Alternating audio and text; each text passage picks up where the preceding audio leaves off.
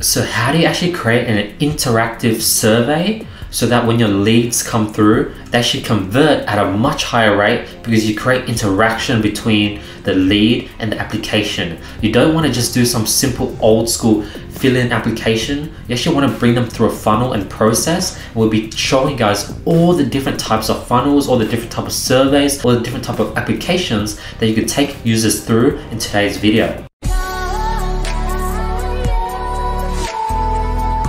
Before we get to today's video, let's start by announcing last video's winners for $1,000 worth of courses or consultant calls with me. The winner's here. If you guys want to qualify, all you have to do is drop a comment below, follow me on Instagram, hit the subscribe button, hit the notification bell, like this video, and I'll be picking the best comment every single video.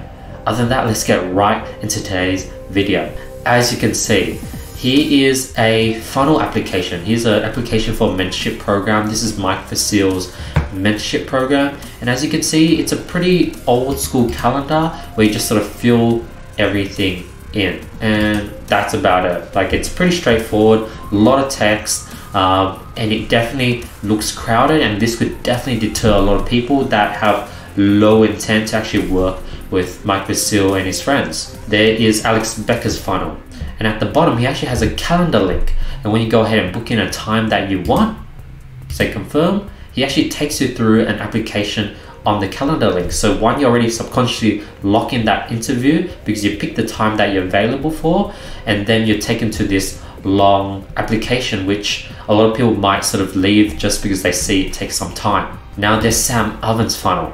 Now his one, I'm pretty sure he custom built or he used an app called... Alright, after sort of looking around, Sam Ovens uses JotForm. So he builds this pretty cool interactive funnel where you can say stuff like this. Previous. I'm a civilian thinking of becoming an entrepreneur. Andy next. So he has a very interactive site that allows people to really go through this funnel. He does show all the questions you have here.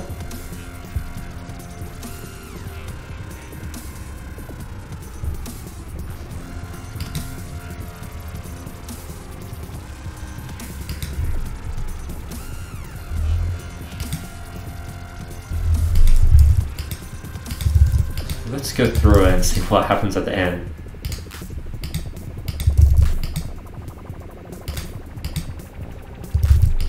Cool. So after he finishes the application, he sends you to a sort of booking page where you can go ahead and book in a call. And then the schedule page is very, very simple. So that is this one. So I'm sure I've shown you the old school method to a more modern method using the calendar link and having a questionnaire within the calendar to having your own interactive form that you make. And then lastly, here's an interactive chat box. So as you can see, you're literally talking to someone and it's sort of like a bot. Hey, my name is Andy. And it sort of brings you through a funnel. You have these massive, huge buttons that you could click. And this has a much higher conversion rate.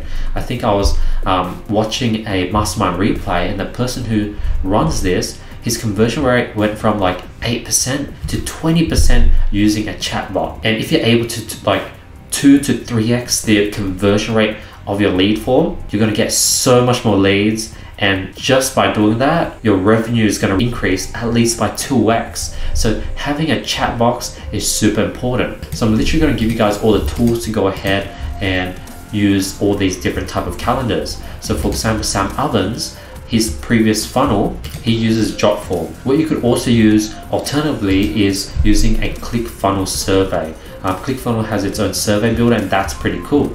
But if you want to go ahead and use this interactive chatbot, you want to use LandBot.io, and it's super amazing, and I'm planning to go ahead and incorporate this to all my funnels because the conversion rate increase just sounds insane. And I'm going to split test it. I'm going to compare the chat box versus an old school Calendly survey that me and Alex Becker uses, and for that it's just calendly.com.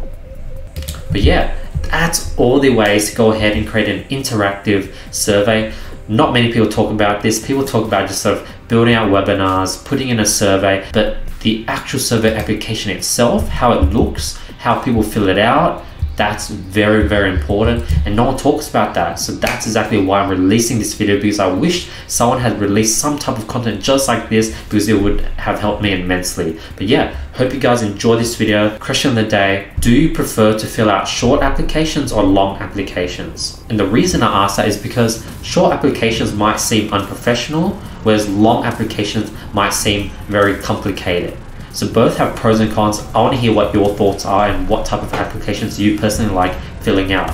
Other than that, I hope you guys have an amazing day. I'll be seeing you guys tomorrow with more value. All I ask, hit the subscribe button, hit the notification bell, like this video, and I'll be seeing you guys tomorrow with more value. Peace.